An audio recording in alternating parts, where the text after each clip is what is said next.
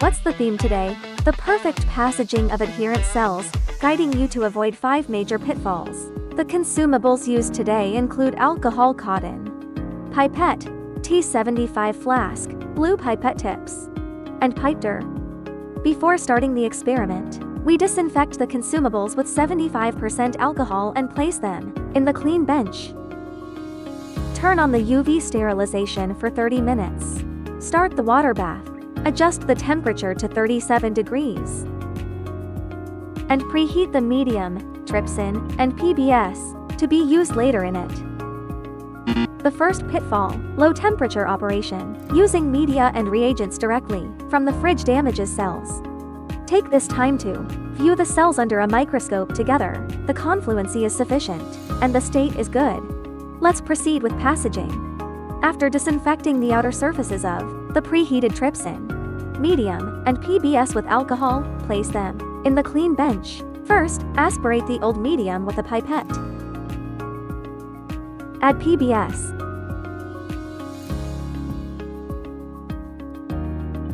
Gently shake the flask to wash the cell layer, generally 1 to 2 times.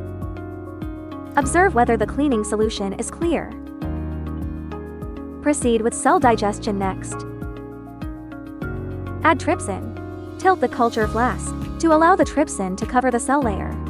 When the cell bottom appears white to the naked eye, with sporadic detachment, or under a microscope.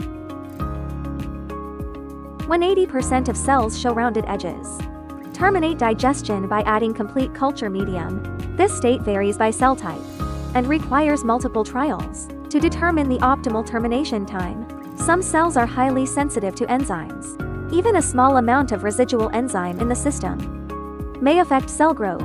Therefore, when the above state is reached, aspirate the enzyme solution. Residual enzyme on the cell surface will complete the digestion.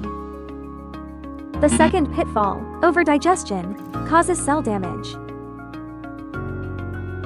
The third pitfall, incomplete digestion, leaves cells tightly attached to the flask.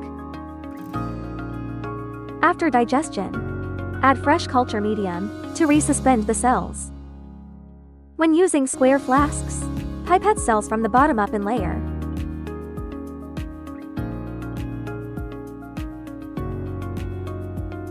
The fourth pitfall, rough pipetting tears cells, and excessive bubbles also damage cells.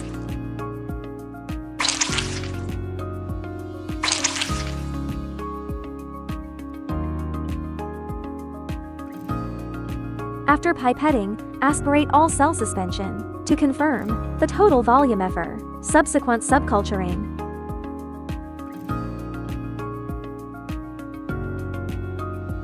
Let's take a sample for cell counting.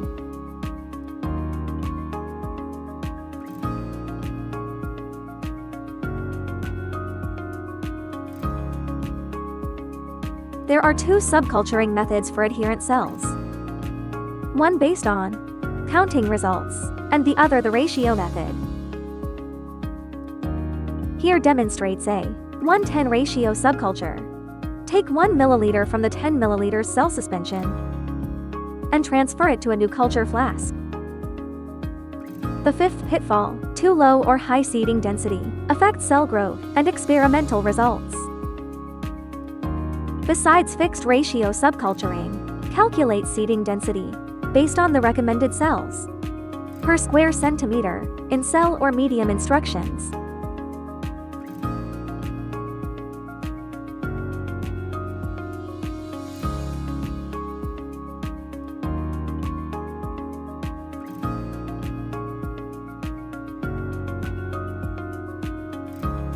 After adding fresh medium, shake crosswise to prevent edge effects.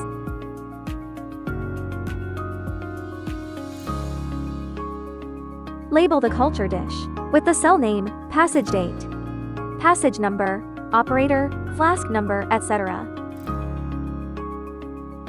Now you have mastered key techniques for adherent cell subculturing. Follow us to unlock more cell culture secrets.